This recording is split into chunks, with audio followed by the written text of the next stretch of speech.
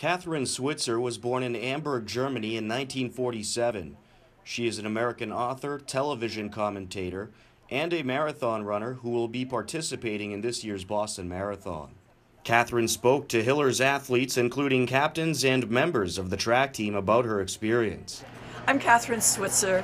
I was the first woman to actually wear a bib number in the Boston Marathon in 1967. And I'm in Hopkinton, here at Hopkinton High School, talking to these wonderful kids about how the marathon not only starts here, but how it really started my life in many, many ways.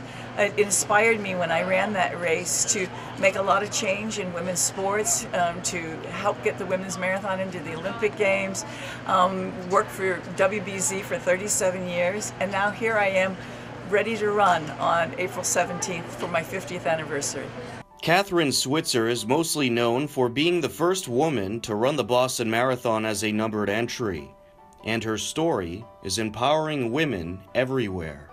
She took part in the race in 1967 and registered as K. Switzer despite a race official named Jacques Semple attempting to remove her from the race during the marathon.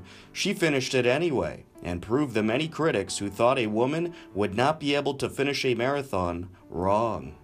Kathrine went on to win the New York City Marathon in 1974 and placed second in the Boston Marathon in 1975. Kathrine will be running this year in honor of the 50th anniversary of becoming the first registered female runner to complete the Boston Marathon. You know, my old bib number, 261, now has become 261 Fearless, a nonprofit foundation that I founded because people keep coming to me and saying, 261 makes me feel fearless.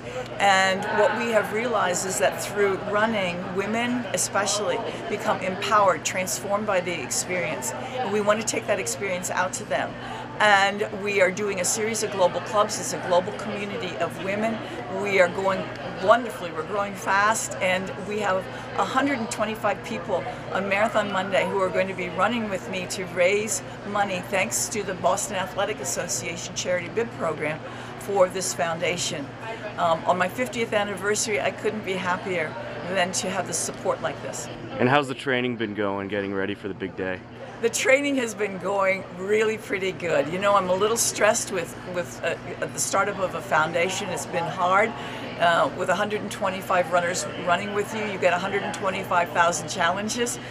But the training itself has been going great, and I'm here in Hopkinton also to run a little practice run and get myself up Heartbreak Hill and see what it feels like again after 50 years. All right, well, we wish you the very best of luck. Thank you so much for everything. I'm really delighted to be here. It's a fabulous community, and it's the best town in New England. As part of the many Boston Marathon festivities in Hopkinton leading up to the big day, she took some time to visit the place it all started, Hopkinton, Massachusetts. Hopkinton, Switzer here. And I just want to thank you so much for coming today and sharing your story. It's very inspiring to me as a track captain, but to all the captains, especially to women in sports. So thank you for so much you've done for Hopkinton, for the Boston Marathon, for women's sports. Thank you so much. Thank you.